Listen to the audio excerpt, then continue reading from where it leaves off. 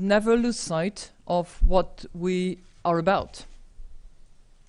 The International Monetary Fund is here to serve and to provide services to its 187 members, with a view to what? To help restore stability where there is instability, and there is plenty of that around. To help make sure that the economies of the world work better to provide a better welfare for people. The world is going to continue to change.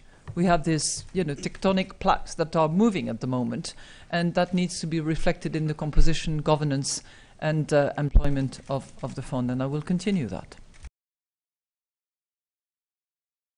There is an IMF board meeting which is scheduled for Friday, at which we shall consider the 4th review and eventually the payment of the 5th tranche that falls due.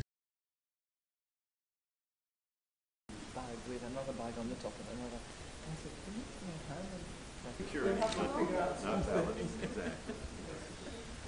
We're not short of challenges. There are plenty of challenges. Let us not forget that we're just coming out of one of the major financial crises in centuries. The financial crisis that hit the entire world, but more so the advanced economies, back in the late 2008, has left scars, marks, and remains.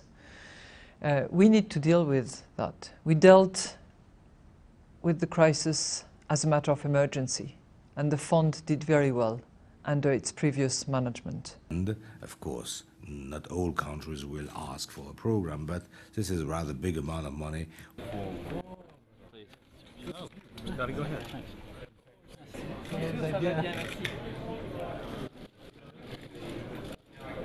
We still have huge challenges ahead of us.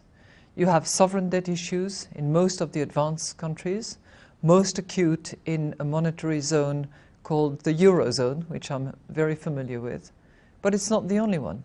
The sovereign debt issue is pretty much all over the place in the advanced economies, from Japan to the United States, and obviously epitomizing in the European Union and the Eurozone in particular. Then you have some risk of overheating in emerging economies, with what comes with it, generally, inflation. And pretty much all around the globe, you have unemployment rising, or not resolved and not abating. So we've got lots and lots of issues